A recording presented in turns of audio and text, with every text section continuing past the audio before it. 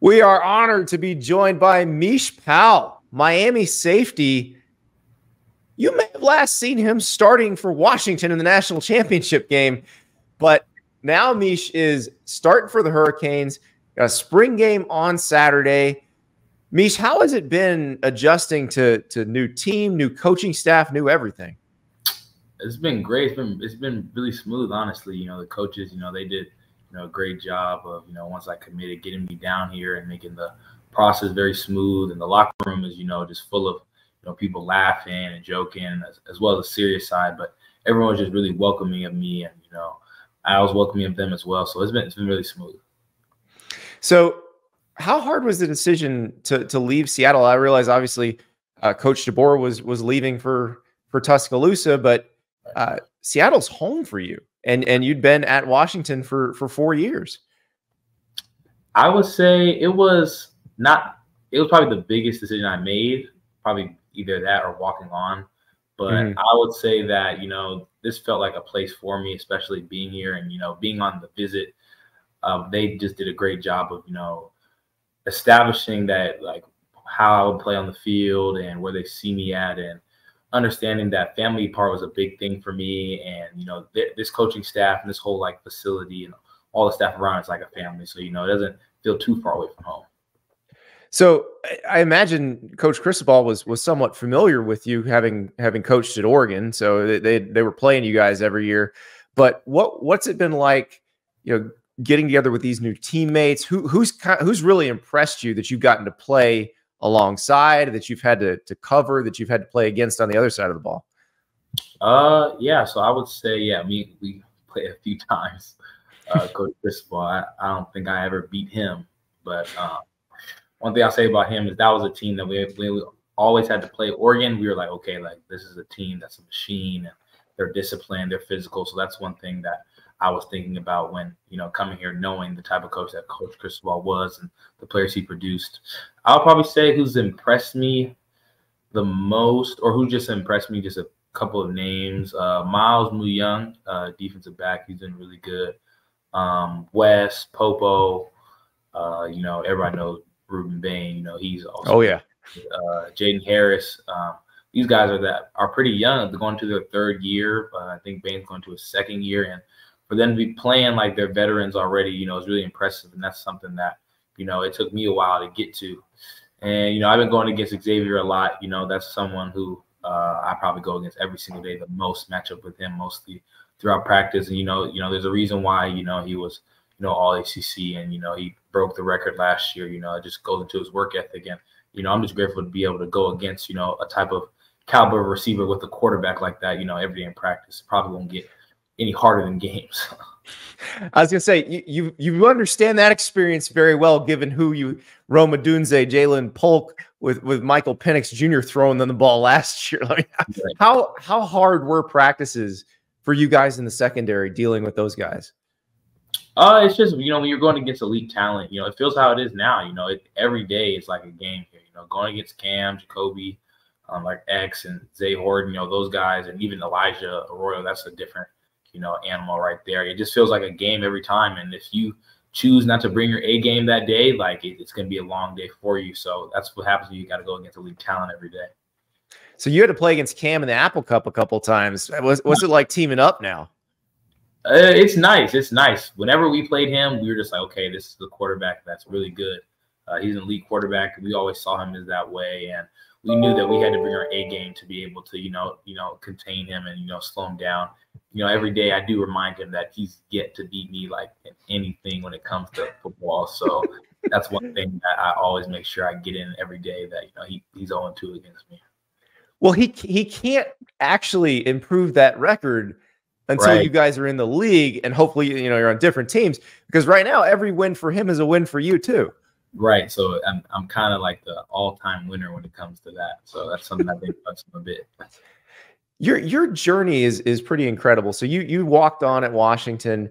What were your other options? And I will point out that your mom has a master's degree from Columbia and your dad has an MBA from Harvard. So what were the other options coming out of high school?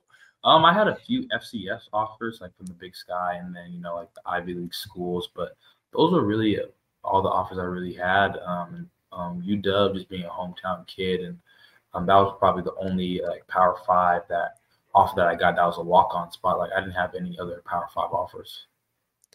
So how was it difficult to choose between, you know, you've got these Ivy League schools coming after you, and you've got parents who went to Ivy League schools who were very successful, Right. and then you decide to walk on where, you know, there's no guarantee of anything.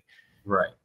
I would say for me, it wasn't that difficult. I think for my parents, they were a bit, you know, knowing, you know, how the Ivy Leagues are, and the whole idea that, you know, 4 years of your time at the Ivy Leagues are like set you up for 40 years. I think that's something that they were really focused on. But, you know, I wanted the best of both worlds, you know, getting my degree from Foster School of Business. That's, you know, a top business school in the country. And then also playing top 10 football, top 5 football every year was something that I just wanted to live the best of both worlds. So the idea, it was never like in question. You know, once I got that preferred walk on, I was like, yeah, this is the opportunity I'm going to take. And then, you know, it was obviously ups and downs. Coach Lake gets let go. Kalen DeBoer comes in. Could you guys tell kind of right away that the culture was changing, or that it was going to be different?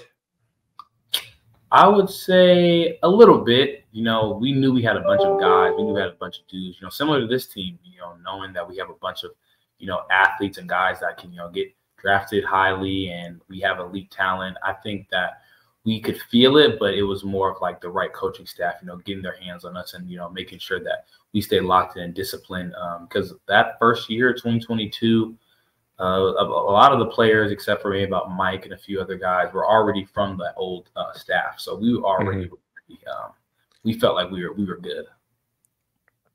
And what's it been like taking what you learned in Seattle and bringing it to Miami? It's interesting now in this transfer portal era, because like you've got what you learned in Seattle, Cam Ward has what he learned in Pullman, and then you've got the guys who've been with Coach Cristobal at Miami, and it kind of all blends together. Right. I would say, you know, there's actually, you know, I think my experience is a big thing, you know, just being, you know, playing a lot of snaps and, you know, being around guys before me like Trey McDuffie, Kyler Gordon, Elijah Molden, just a few guys that, you know, really are, you know, playing well in the NFL right now. And, you know, they always can go to them for advice. So just how they pass it on to me, you know, passing it on to, you know, these DBs here. And, you know, there's also like a lot of similarities, you know, being on elite teams, just like the culture and the discipline and just the drive that, you know, we have here, you know, are just like similar things that we had at Washington. So that was like really a big reason why I even came here, just because I could feel that same, you know, energy that, you know, we're going for the big one. So what is the biggest difference in living in Seattle and living in Coral Gables? I would say, I mean, obviously the weather, that's one thing that I'm, you know, finally getting adjusted to. It's hot here every day. Like 87 to me is like 95, because that's how hot it gets in Seattle. That's a nice summer day. So keep hearing about this weather in the summertime, you know, I'm a bit skeptical of it because people keep saying it gets real bad.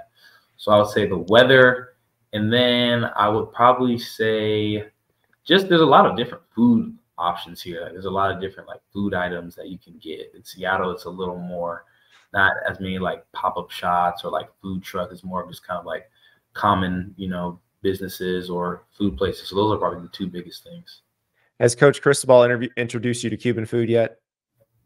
He's told me about it. I've yet to try it, but he's been the pizza spots, so I've been going there. You got to get yourself out to Calle Ocho and just listen. The easiest way to do it, the classic like plate, the best plate you're gonna get is just the roast pork with the fried sweet plantains, the maduros, and then the moro rice. Moro rice is rice with beans cooked in bacon grease.